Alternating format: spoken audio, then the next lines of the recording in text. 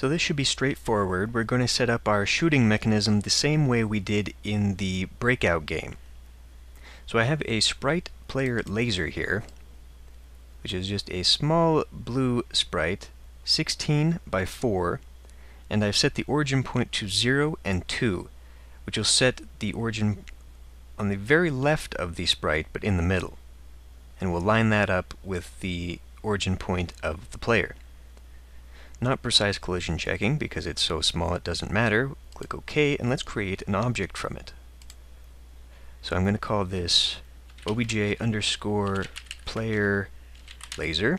I'm going to give it the same sprite. It's going to be visible, and I'm going to give it a depth of -5 so that it appears above our enemies. So let me set this up here. Let's add an event, create, and we want it to begin moving as soon as it's created. So we'll come over to move, move fixed. We want it to move to the right at a speed of 12. Not relative. Click OK. And since chances are we're just going to be holding down the button and firing rapidly, most of our bullets or lasers are going to miss. So they're going to go off the screen, which means we need to destroy them. So let's add event, other, outside room. And then we'll come to main 1 in our objects, this little recycle bin, destroy instance, destroy self. OK. So now it'll move when it's created and destroy itself when it goes off screen. So click OK, and let's reopen the object player.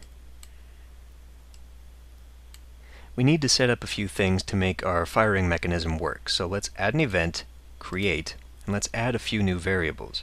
Come over to Control, set variable, and this first one is going to be called is_firing. Make sure it is spelled correctly. Give it a value of false, and click OK. And then we're also going to set up a new variable. The variable will be called fire_rate, and I'm going to give that a value of 10.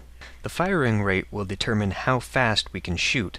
And the reason we're setting it up in a variable instead of hard-coding it in is because later on we might have a power-up that increases the rate of fire. So we need to be able to have something we can call and change. So click OK. And to make the player shoot, we're going to use the spacebar. So add event, keyboard, space, and we need to check and see if we are firing to begin with. In the create event we told it that we were not. We set that to false, but we need to check it anyway. So come over to our variables, test variable, test to see is firing equal to false, and then we need to drag some of these blocks in because we're going to have multiple things happen. First of all, we are now firing as soon as we hit the spacebar, so we need to come set variable and set the variable is_firing to true. Click OK. And we're also going to create an alarm which will allow us to space out the lasers, so we're not just firing a continuous stream. So come over to main 2, set timer, set alarm, sorry, and we are going to set alarm to our variable fire_rate. Click OK. And then finally we need to make the lasers appear. So come to main 1, create instance, drag that underneath, and we want the object player laser to appear at the 0, 0 origin point. Make sure that is relative, and click OK. Now this is only going to shoot a laser if isFiring is equal to false, and since the first thing we do is tell it it's going to be true, it's only going to create one laser. So to reset the firing, we need to set up this alarm 0. Add event, alarm, alarm 0. Then we just come over to Control, set variable, and set our is_firing back to false. Click OK, and that should work. So let's test it. And I will hold down the button, and there we go, and it's spaced out apart, and they almost seem to fly at the same speed as the ship, so I might want to change that. And they are kind of spaced out a little bit far apart, so I might want to slow that down too. Let's come back here, and in the the create event, we'll come to our fire rate, and we'll set this to, say, 5, half of that maybe.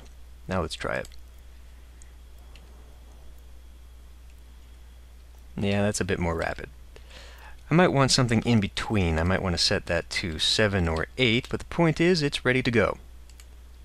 So, now that we can fire lasers, we need something to shoot. So we'll set up our enemies in the next video.